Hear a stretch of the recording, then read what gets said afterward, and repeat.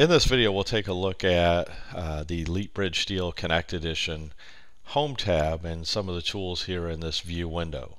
The first one listed here is the status bar. That's simply the bar along the bottom of the window that can be toggled on or off. The roadway toggle here is the next one. By default, Elite Bridge Steel will show you the roadway that is defined as part of the project, but that is something that you can toggle off, and that can certainly be very handy when you have a very lengthy roadway that's maybe been imported in from one of the civil applications.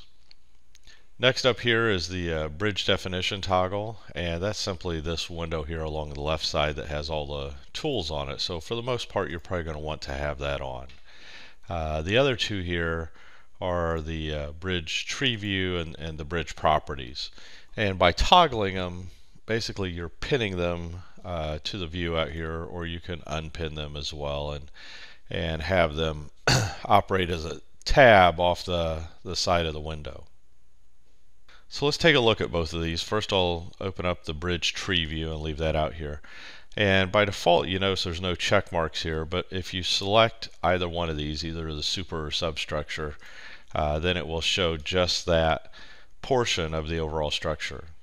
And then you can also individually tick on any of those below there as well. So if you want to see maybe just the beams with the cross frames in there, then you can do that and then rotate this around and see just that portion of the overall structure. So again, any one of these can be turned on or off at any time. The other tool here is the bridge properties tool, so I'll go ahead and dock that into place for now. And what this will do is you can select any component of the structure. So in this case, for example, I'll select a cross frame, and it shows me what it knows about that cross frame as far as the member that makes up the top strut, the bottom strut, the left and the right diagonals, and then their location and length as well. If I select a beam, then it will show me everywhere there's a section property change on that girder. In this case, I have built-up plate girders, so each time a section changes, it shows me everything about that section. What's the length of it? Where's it located on the structure? And then what are the dimensions of the top and bottom flange and the web.